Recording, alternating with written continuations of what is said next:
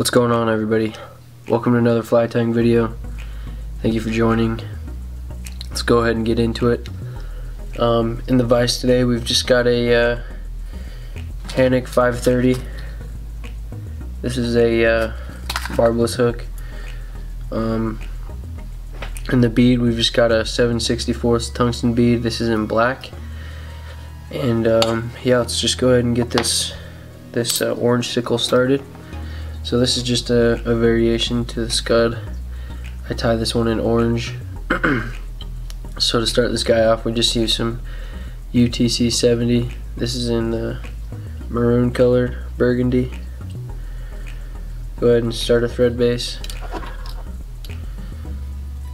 For the ribbing of this Scud, we're just going to use some UTC wire in silver. It's going to be small size. Go ahead and secure your wire down the shank of the hook. Bring your thread back up. So we're actually going to be tying this Scud with a dubbing loop.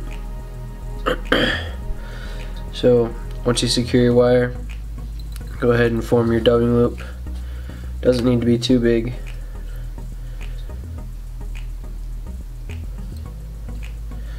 Once your dubbing loop is made, go ahead and bring your thread back up to the eye, or back behind the bead. Then grab your dubbing spinner. I have this the new Stonfo. This thing is a beauty. Works great.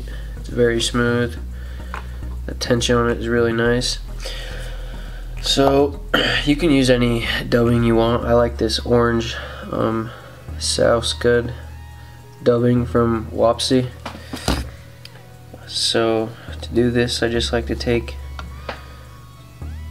a decent pinch, go ahead and slide it into your dubbing loop, and then to secure it in there, go ahead and when you pull down on your Stonfo or your on this dubbing tool, it actually tightens the thread down and pinches that dubbing into place.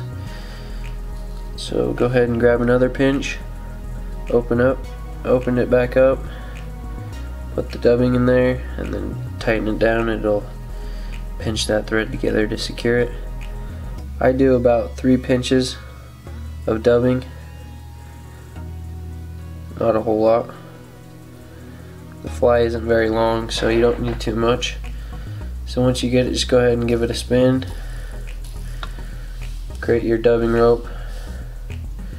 Can't see it all the way in the camera, but it's got a nice little dubbing rope. Go ahead and just use a little Velcro or a brush or whatever you have and brush it out a little bit. From here, I just like to use the rotary feature on my vise and take touching wraps with this dubbing loop up the body of my fly.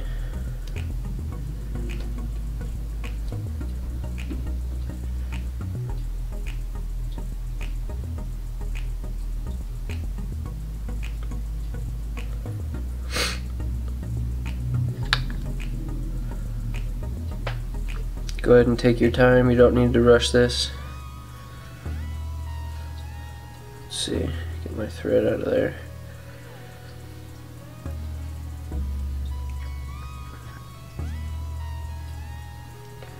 Once you get up to the eye, right behind the bead, go ahead and tighten your little dubbing loop. Secure the bead in place. Then you can just capture that with your thread. A couple wraps in front and a wrap behind, and just go ahead and come in here, clip that off.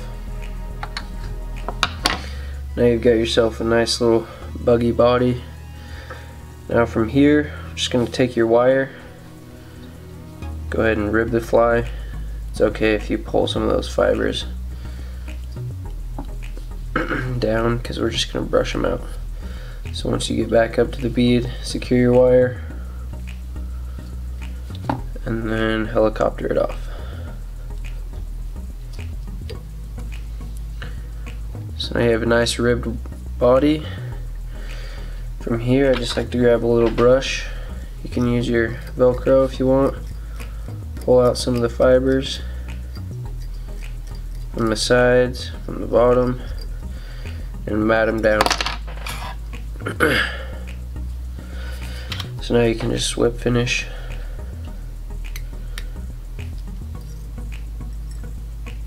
Build yourself a little collar. And to finish this fly, I like to put some UV resin on the hard shell of a scud, just to kind of imitate that. But before that, make sure you comb out the sides nicely, make it look really buggy, and then mat them down. And you want a flat area to lay that flow. I use the thick for this. It's a little bit thicker, it builds up, and it doesn't run through the material like the flow does.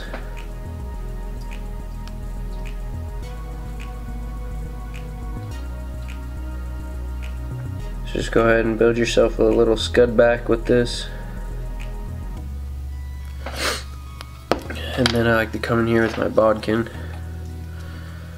and just make sure that looks nice and even. Can be a little rough getting it to look right, but it doesn't have to be perfect. Okay, once you feel good with that, go ahead and cure that resin.